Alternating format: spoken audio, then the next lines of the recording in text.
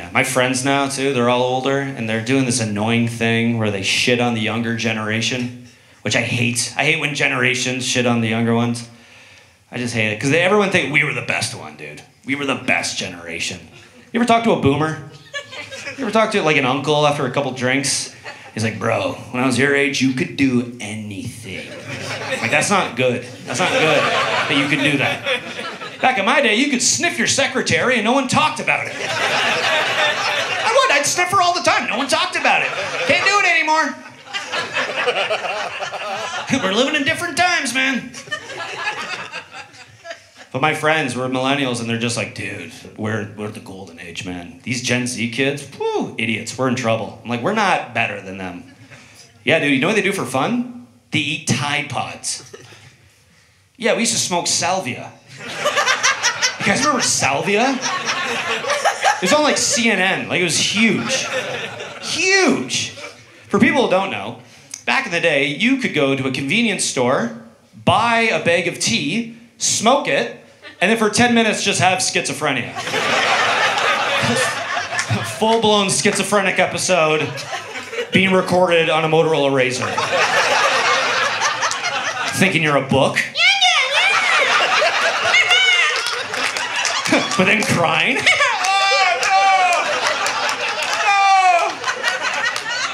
Mark my words, someone who's running for office from our generation, he's gonna have to explain that video. There's gonna be a grainy video on YouTube from when he's 14.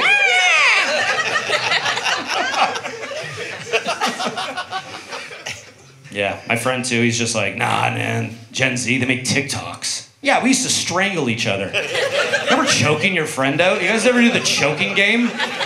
Go to the woods, have your best friend strangle you, like Ted Bundy? And you see God, and then you fucking go home. Your mom's like, how was school? Good. Neck bleeding? Good. Yeah. Fucking nothing happened. There's nothing. There's fucking nothing, dude. My friend's big thing is the music. He's like, millennials, we had the best music, bro. Gen Z, who do they have? Doja Cat? What the fuck's that? I'm like, bro, we're the Crazy Frog generation. We're Crazy Frog. What Gen X did for Limp Bizkit, we did for Crazy Frog, all right? Crazy Frog was so big, we're gonna have to explain that to our kids one day. Your kid's gonna come up to you, Daddy, who's Crazy Frog? You're like, all right, sit down. The year was 2007, ringtones cost $12.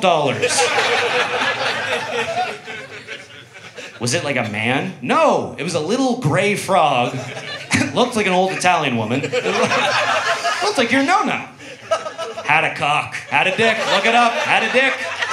Don't know why, uncut dick, giant, I think that's big, giant cock on him. Beautiful, beautiful cock on the kid. Gorgeous, actually gorgeous.